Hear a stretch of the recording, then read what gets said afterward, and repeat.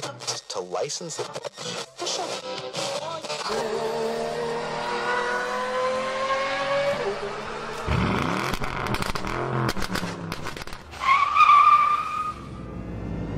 Meep meep.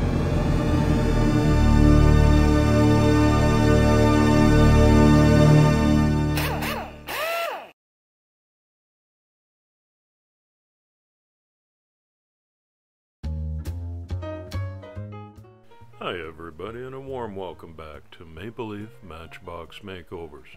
I'm Andrew, and on the bench today is a 1:64 scale 1974 Hot Wheels BMW 2002 Turbo Rally Car.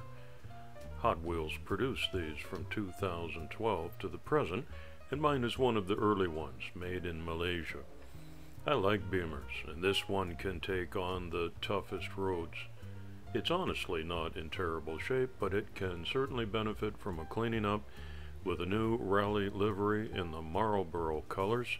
I've done some internet research and I think that's the sharpest looking one.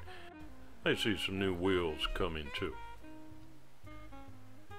I use a bench vise for safety whenever I'm using a drill, and the plastic base on this car makes it quite easy to drill out the rivets, which is step number one in disassembly.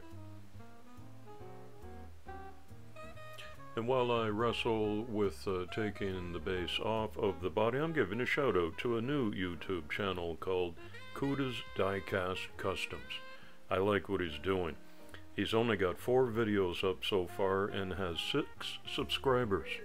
Can you remember when you had 6? I can. Please visit and give him some support for his brand new channel. Sub up and let's get him some traction. I'm putting a link in the description on this page so you can find him easily. I'd appreciate that, and that's helping another newcomer get a good start.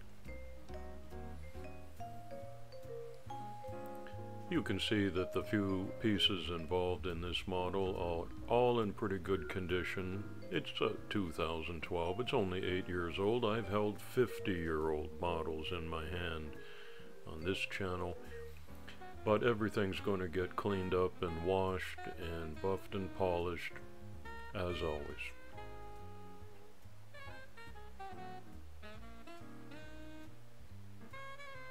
I use this smaller portable vise when I'm drilling out the posts. I've switched to a number 2 drill bit, and that ensures a good fit with an M2 screw, which I give a test fit to, and I will leave these in during the paint stripping and then the repainting process so nothing gets inside and gums up these holes.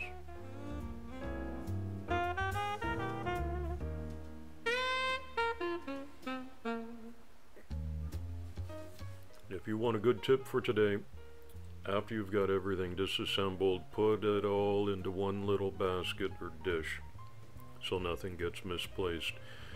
Inevitably, that happens if you don't keep track of everything. Into the paint stripping gel, and I put it in this little dollar store box that closes up.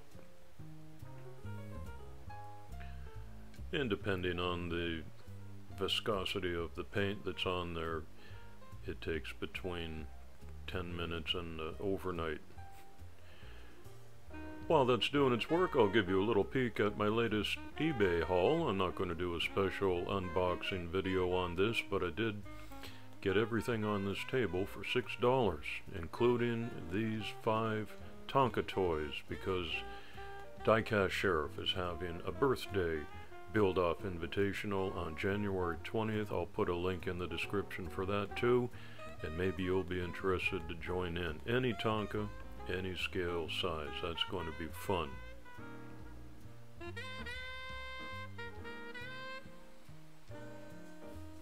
This windshield cleaned up very nicely, and it wasn't in bad condition, but a dip into the Pledge Revive It floor polish always gives it that extra little gleam that I'm looking for. About an hour has passed by. and the 2002 turbo comes out, and look at that.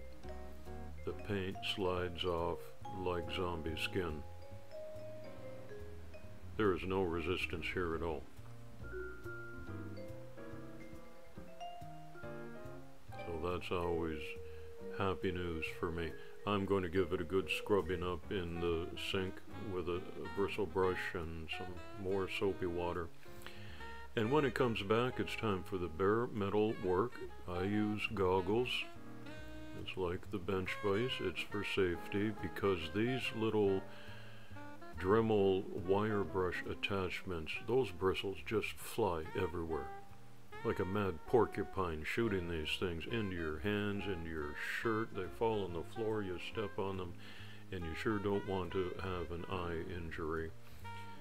So whenever I've got a Dremel in hand, no matter what attachment is on it, I'm goggled up.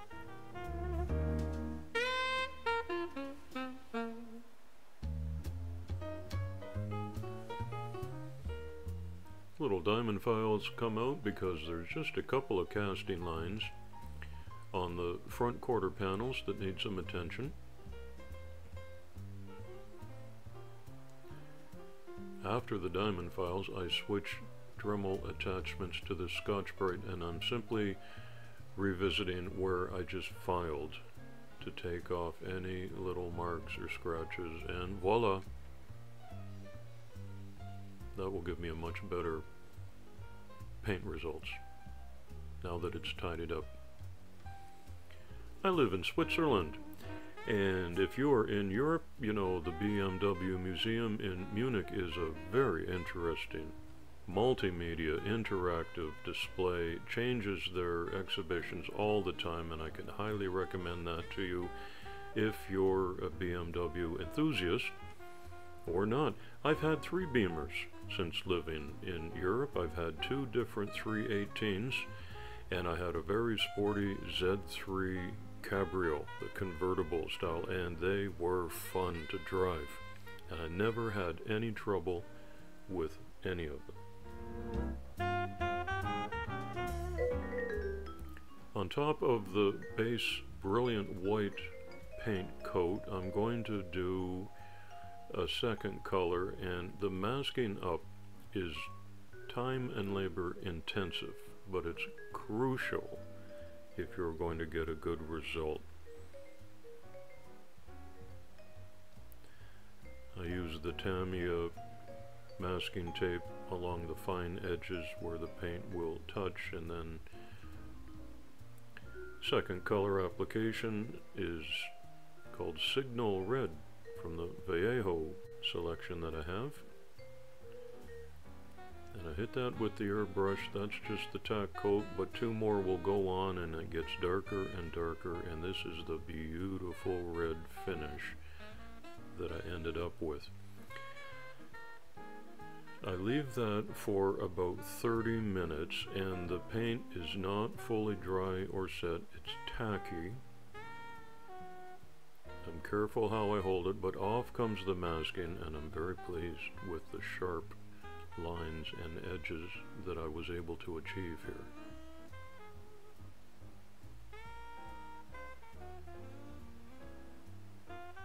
Going slow, taking my time, and not one bit of the white base came off. This is the look that I'm going for.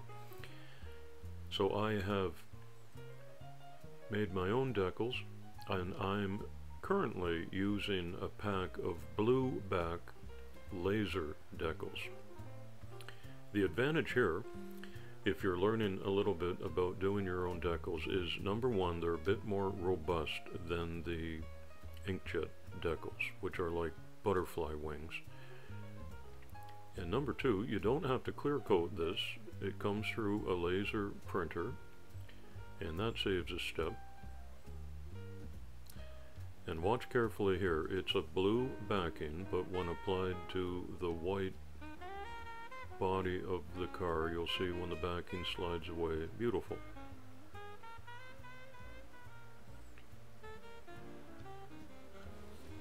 A little bit of water goes on first, just so I can wiggle that around, and then the Q-tip squeegees out any air bubbles or excess water.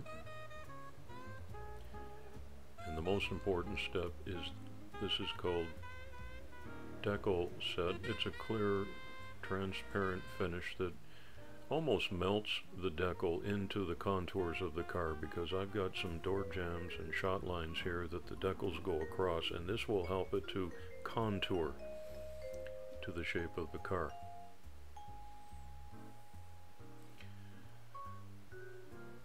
And my eyesight is just fine. That's intentionally on an angle like that based on some internet research.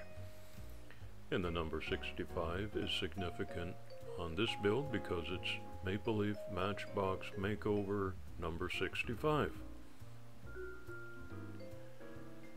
And now you're recognizing the red and white Marlboro livery. I'm not a smoker, but I like the way this one looks, and I've tried to stay true to the original. On the front is a Sony sponsorship and the BMW M3 logo. And I'll do some exterior detail with a paint pen. I'm just blocking it in here, and then I'm going to go around that again with a much finer touch-up brush. BMW produced the 2002 Turbo Rally car, and remember, 2002 was the model number, not the year, from 1974 to 1981. It was powered by a BMW M31 four-cylinder engine with a single overhead camshaft, rear-wheel drive, and it put out 170 horsepower. You can recognize them by the distinctive bolted-on extended wheel arches, so this Hot Wheels model is fairly true to the original car. But in all honesty, it saw little success as a rally car in the Trans Am series under 2-liter class, at that time dominated by Alfa Romeo, Porsche, and Datsun, with the best finish being a 34th place in 1975. Well, my little turbo is all back together now. No issues to report to you. Wheels are spinning. It's still a good runner. Let's have a closer look.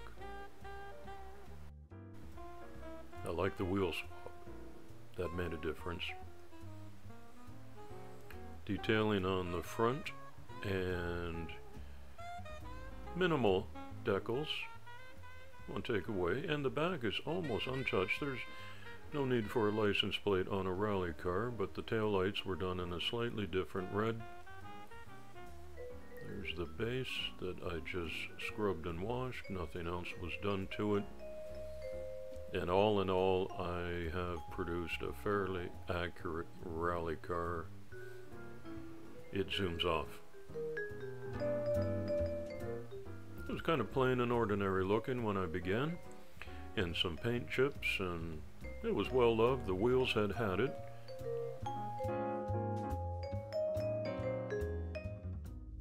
What a difference. Don't you like that? I think those are brilliant colors, especially with the Marlboro diagonals on that livery.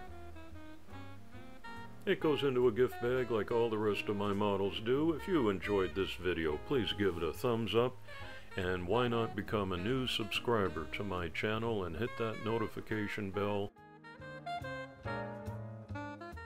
Remember to visit Kuda's Diecast and the Diecast Sheriff with links in the description. It's coffee time.